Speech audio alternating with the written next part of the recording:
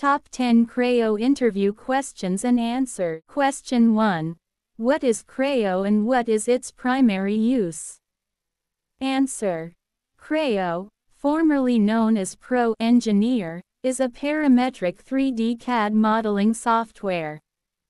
Its primary use is for product design and development, enabling engineers to create and optimize 3D models. Question 2. What are the main advantages of using parametric modeling in Creo? Answer. Parametric modeling in Creo allows for design changes to be easily incorporated by adjusting parameters, ensuring design consistency, and reducing errors throughout the design process. Question 3. Explain the difference between a part and an assembly in Creo. Answer. In Creo, a part represents a single 3D object, while an assembly is a collection of parts and sub-assemblies combined to create a complete product. Question 4. What is the purpose of constraints in Creo? Answer. Constraints in Creo are used to define relationships between geometry elements, ensuring that parts and assemblies move and interact as intended. Question 5. How do you create a drawing in Creo? Answer. To create a drawing in Creo, you typically start with a part or assembly, go to the File menu, select New, and choose Drawing. Then, you can add views, dimensions, and annotations to document the design. Question 6. Explain the significance of the extrude feature in Creo. Answer.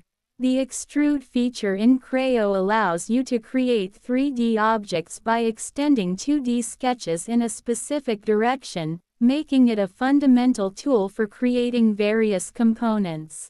Question 7.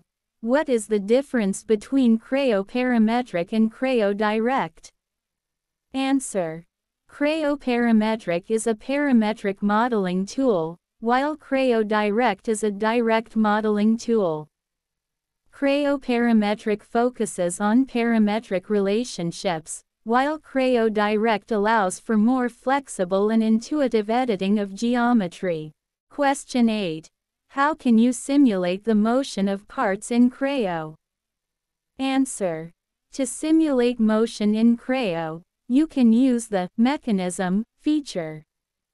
It enables you to define connections and constraints between parts to analyze how they move and interact.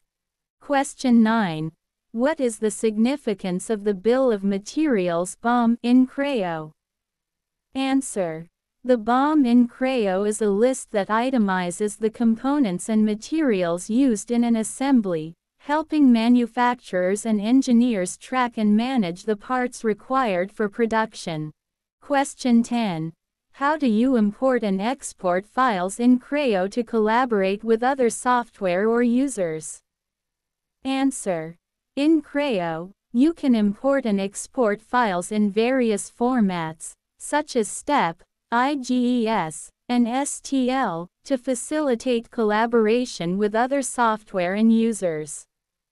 This is typically done through the File menu using the Import and Export options. These questions and answers should help you prepare for a Creo interview. Remember to tailor your responses based on your experience and expertise with the software. Hey everyone! If you enjoyed this video and found it helpful, please consider subscribing to our channel, giving it a thumbs up, leaving a comment with your thoughts or questions, and sharing it with your friends. Your support means the world to us and helps us create more content like this.